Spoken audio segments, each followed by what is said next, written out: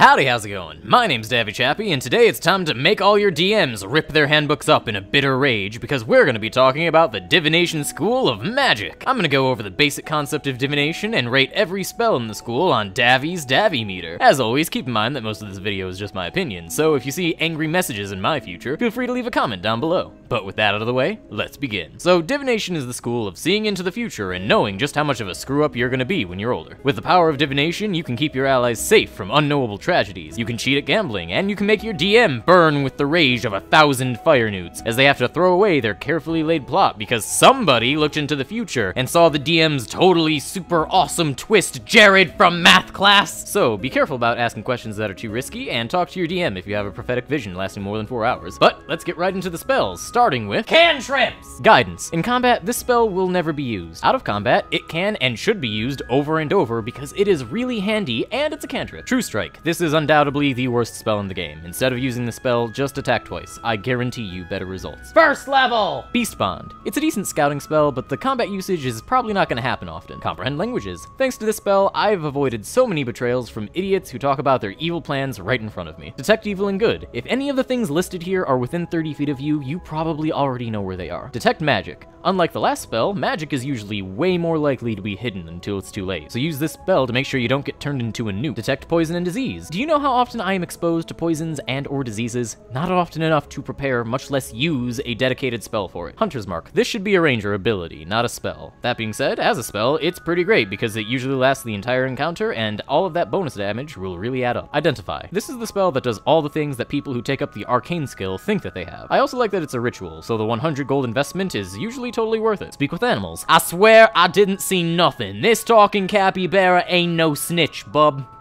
Okay, I'll talk. Second level! Augury. I absolutely love flavorful spells like this. Nothing is cooler than asking the spirits if attacking the basic goblin camp is a good idea, only for the spirits to be like, no.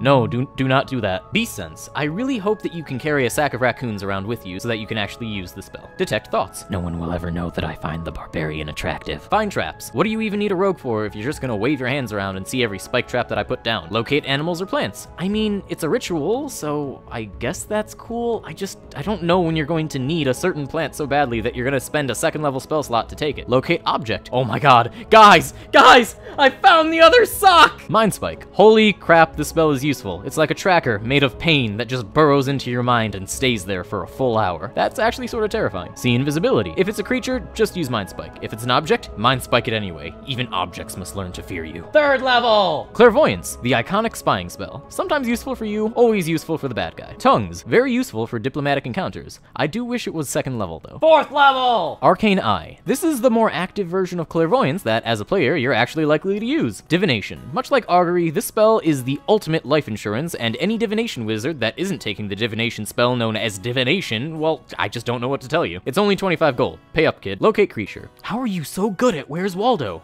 I don't know, man. I guess God just loves me more than you. Fifth level! Commune. This spell might do better on the same spell level as divination or augury, but it's still a dope spell that I'd use whenever I needed help. Commune with nature. It's actually really useful to see literally everything within 3 miles of you, but your DM is going to strangle you once they realize that they actually have to describe all of it. Contact other plane. Ah, yes. Cast a spell with a huge backlash if you can't concentrate enough to commune with a creature that has no compulsion to tell the truth, using a spell slot that could be used to ask something, I don't know, way more trustworthy? Legend lore. Way back in days of old, there was a legend told about a hero known as Gallivant. Rary's Telepathic Bond. Semi-useful, but there are easier ways to communicate with 1 or 2 party members if they're gonna scout, and I can't imagine much reason for literally the entire party to split up. Scrying. Finding out the villain's plans has never been easier. Keep in mind that DMs will hate you for this spell. 6th level! Find the Path. This spell is a 6th level spell.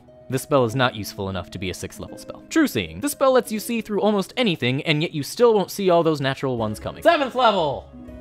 Wait, what? 8th level!